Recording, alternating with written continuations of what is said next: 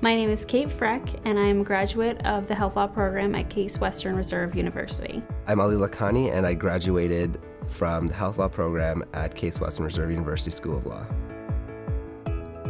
I came to Case with a pretty good idea of what I wanted to do and where I wanted to end up. What the Health Law program let me do was put some structure around that and what areas of health law I wanted to really hone in on.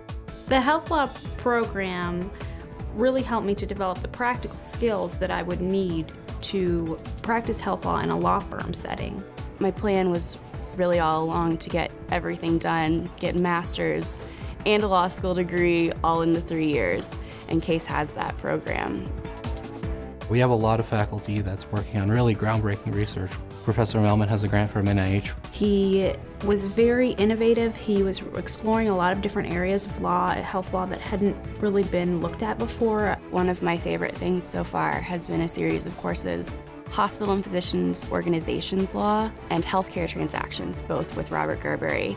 And he actually works at Summa Health Systems in Akron. He's a staff attorney there. It's really great to hear those true life stories entwined with what we're learning.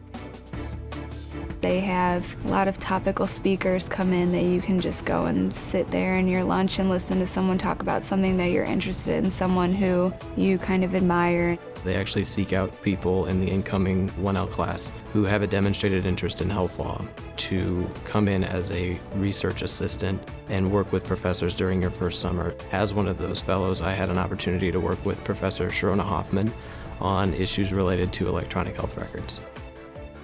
I'm an associate note editor on Health Matrix. We're actively going through these notes and these articles that we receive to be published in the journal. I was a certified legal intern with the Milton A. Kramer Health Law Clinic. In my 3L year, you are thrown in and you need to figure out how you're going to solve a real problem for a real client that is depending on you. That means that you're responsible for the whole spectrum of the client experience, from the initial interview to prepping them for a hearing to following up with briefs and appeals. I worked with Professor Berg on my note that I wrote, which is essentially a really long research paper. It's usually about 30 to 50 pages. You need to make a new argument, and you need to take legal academia, and you want to contribute to the conversation.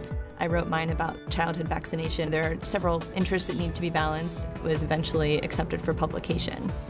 You have the opportunity to either grade on or write on to a journal, and I graded on to Law Review.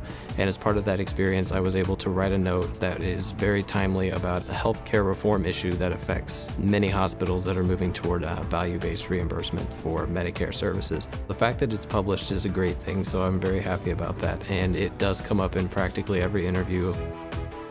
I was able to participate in a hospital externship where I got to work in the law department at the Cleveland Clinic. I am currently at University Hospitals working in their health law department. I knew I wanted to do something public interest oriented. I found a legal aid firm in Akron that had this thing called the Medical Legal Partnership. I started looking around as to how I could get funding because, like most public interest stuff, it was unpaid, and heard about the Health Law Summer Stipend. I wouldn't have been able to have worked there and get the experience I have without it. Cleveland is actually affordable. Cost of living is really low, but the actual standard of living is really high. There are a lot of great things to do in all the different neighborhoods. The West Side Market is great, the Tremont area. I'm enjoying it here, and Cleveland is a place that I can see my future.